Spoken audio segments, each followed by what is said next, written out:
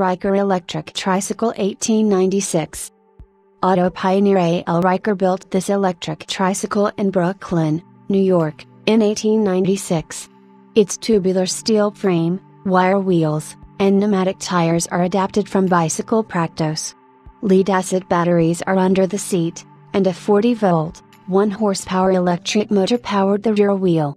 Although quite successful at building electric vehicles, Riker sold his company in 1900 and became chief engineer of Locomobile, a builder of high-quality internal combustion-powered cars. Andrew L. Riker, 1868–1930, built this electric tricycle in Brooklyn, NY, in 1896 and used it for 2 years. With its tubular steel frame, wire wheels and pneumatic tires, Riker's vehicle owed much to bicycle construction techniques of the time. The tricycle was powered by a series of sulfuric acid lead batteries installed under the seat, and propelled by a 40-volt electric motor mounted at the rear. The motor turned a single rear wheel, which eliminated the need for a differential.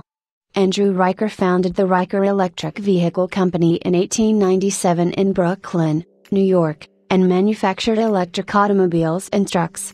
But he sold his firm just 3 years later. Despite his experience with the electric tricycle and other battery-powered vehicles, Riker concluded that the future belonged to gasoline. In 1902, he joined Locomobile Company of America and began designing gasoline-powered automobiles.